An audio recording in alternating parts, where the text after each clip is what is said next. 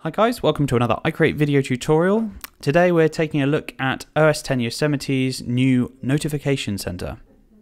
So by now you've probably downloaded Yosemite and you've probably tried out some of its new features. Notification center is one of these cool new features and it's got a ton of functionality that is well worth a look. So I'm just going to take you through a little bit of it today. We're going to start with the notifications view. Of course, you can still get all of your notifications here. Your latest messages or missed calls, etc. will all appear here. But for now, the main focus of this tutorial is going to be on the Today view because that's seen the biggest changes. Now, as you can see from this view, there's a lot of widgets in this sidebar that weren't necessarily here in OS X Mavericks. So for a start, we've got the new social section where you can type a tweet or upload to Facebook or write a message really quickly. We've also got the basics like calendar and weather and even reminders down here.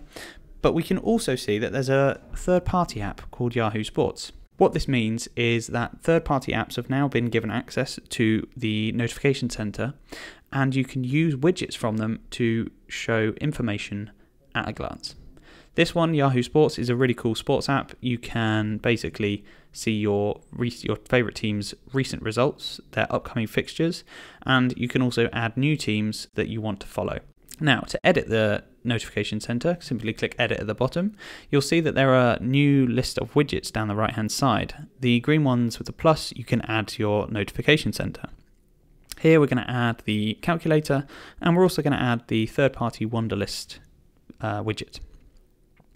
So we can drag these up and down the list using these grabbers on the right hand side. Here we're just moving calculator down. We're also going to move Wunderlist down slightly. But of course we can also remove those that we don't need. So our calendar is empty at the moment, so we're going to cancel that out and make a little bit more space. When we're happy with how it looks, we're going to hit done at the bottom, and we'll see that the notification center returns to its standard state, but with these new widgets in place. All of these widgets are interactive, so you can click on the calculator and work out any calculations you want. Many of these widgets are interactive, so you'll be able to type into the calculator, for example, and get quick answers to your calculations. And there are loads of third-party apps that are now supporting notification center widgets, so take a look on the App Store and see which ones best fit your needs. You can get more information about the notification center and how your notifications are listed by clicking the cog down in the bottom right hand corner of the notification center. This will open up the notifications section of system preferences, and you can see all of the apps that are allowed in notification center on the left hand side of the screen, as well as being able to control when do not disturb activates and other options. To get more information about the third-party extensions that you're using in Notification Center, click this button at the top to return to the overall view of system preferences, and then click on the extensions panel down below. Now you can see that you've got your third-party apps listed here, each with their options available. So both Wunderlist and Yahoo Sports have both been ticked for the Today view, which is what they are called when they're shown in Notification Center. We're also going to add Wunderlist for the share menu because that's a useful thing to have. That's about it for the new Notification Center in OS X Yosemite.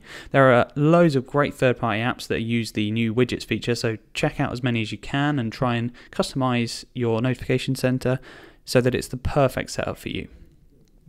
Thanks for watching, guys, and don't forget you can follow us on Twitter, like us on Facebook, and also check out the website icreatemagazine.com, and you can also take a look at our brand new YouTube channel, which is youtube.com/iCreateLive. It's got loads of cool tutorials on Mac and iOS topics, so check them out and see if there's anything that takes your fancy.